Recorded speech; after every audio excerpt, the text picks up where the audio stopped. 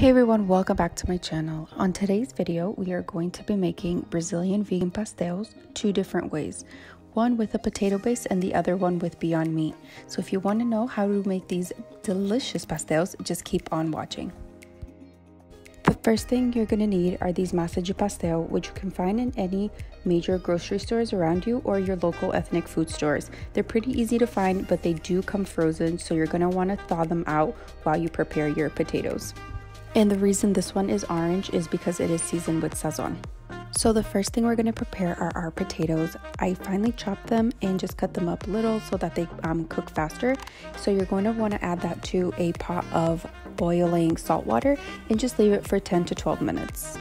So while that's cooking, we are going to prepare our Beyond Beef. I use this in packet form. You can also use the patty if you would like, but this is my preference. I just feel like it holds seasoning a lot better, and I feel like you get more product for your money.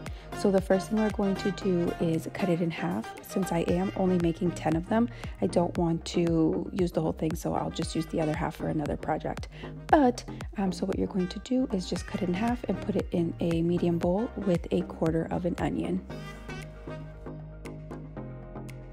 So for the most important part of this whole thing, the seasoning, I used a teaspoon of oregano, a teaspoon of Trader Joe's chicken seasoning, the vegan kind obviously, and a teaspoon of black pepper.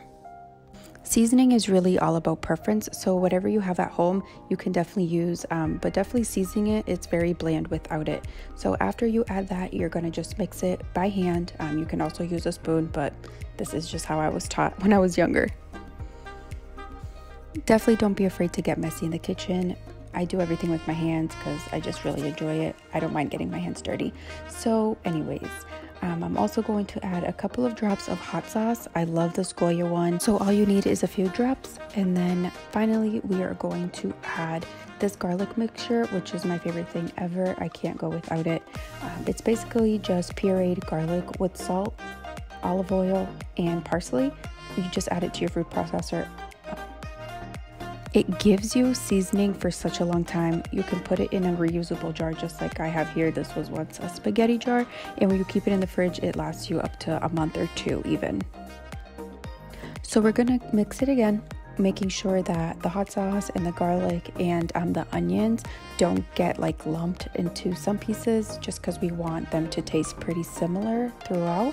It sucks when you just get like a mouthful of onions when you bite into a pastel. So yeah, just mix it and make sure that everything is evenly spread out. So this is what it's going to look like. Sometimes it still freaks me out how similar it actually looks to ground beef, but without the crude. So we're going to rinse our potatoes. We're going to leave them in the strainer for a little bit just to make sure they're nice and dry. We don't want any wet potatoes into our pastel because it won't form. In the meantime, we're just going to finely chop the other quarter of the onion. Just make sure it's really small, just so we have no chunks of onion. Because in the pastel, all we really want to taste is the potatoes and how savory they're going to end up. Nobody really wants to keep tasting onion. The onion is just there to add flavor. So a fun fact about me is that I hate with all of my heart washing dishes, so you can really use the same pan or pot for the whole entire process. So in this pot, we're going to add a tablespoon of oil with that same garlic seasoning that we used for the Beyond Meat. Toss in those onions and just wait for them to be really translucent, really cooked down. This will take away the bitterness of onion, and you'll just end up with a really sweet, subtle hint of onion in your potatoes. That should only take 5 to 7 minutes to really cook down and become translucent. So when that is all done, you're going to add 1 cup of frozen vegetables, just the ones that you find in the frozen veggie aisle at any grocery store that you have around you. This is a really great excuse to use the stuff that's in the back of your freezer. Like this bag that I had was literally tucked away in the back of my freezer. Probably had some freezer burn, but we used it anyways, and it just added a little bit more texture. So once that defrosts and most of the water is evaporated from the bottom of your pan, you're going to want to add your potatoes. You just stir this up until it kind of browns up and is really mixtured. Since it's already cooked, we don't want to overcook the potatoes. So just stir everything up until it's nice and mixed together. And then the best part of this whole thing, which really gives the potatoes flavor, is a sazon packet. In Brazilian culture, we use sazon basically on every single thing, and we are not going to make the exception here. Just pour the whole packet in it, and it gives this really beautiful orange color to your food. So mix that in, and once it's really nice and mixed and it starts to brown a little bit, you are all done, and you can put in a bowl and set aside. So I set the potatoes off to the side, and I started working on the Beyond Meat in the same pot that I've been using this whole time. I just rinsed it off and reused it because I am too lazy to get a new one. So yeah, toss the Beyond Meat into the pan, and you're gonna want to wait until it's nice and brown. When you first put it in, it literally looks like ground beef, so you can kind of tell when it's done. It doesn't take too long since it's not real meat, so it's done fairly quick. I would say anywhere from 7 to 10 minutes on high heat or medium high heat. You should really get an even browning on the whole thing. So we are at the finish line here, basically. This is the most time consuming part, really, because you want to lay the pastel out in a way that you can get all of the edges with a fork easily. So you're going to want to spread it out on your cutting board or even your counter where you have more space. So just lay them out in a fashion where it's easily accessible for you.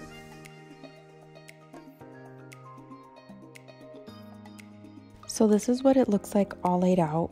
And another important thing about the massage pastel is that if it gets way too warm, they will stick together. So kind of just lightly overlap them if you must, but just make sure that it's not too warm where they start sticking together.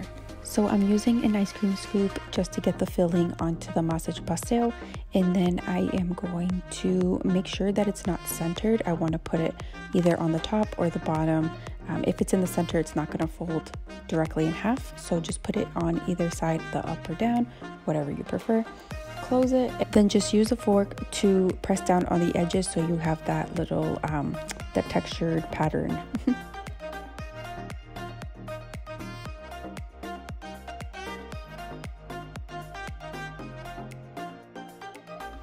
So this is what they ended up looking like little crescents with the textured fork, and we're just going to keep on doing this until they are all done.